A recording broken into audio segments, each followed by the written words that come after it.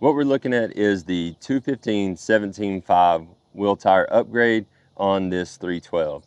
You guys know we just made the 235/80 14-ply standard, which is a step above, a step better than what the industry runs as the, considering the 10-ply.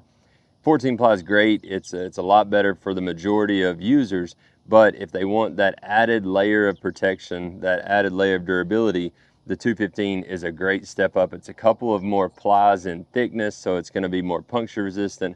The tread wear is going to be longer. It's a regroovable tire. The 14-ply is as well, but this is a regroovable tire, rated heavier altogether. It's the same tire that we run on a 216, so it is again, that ultimate upgrade in tire durability right from the factory.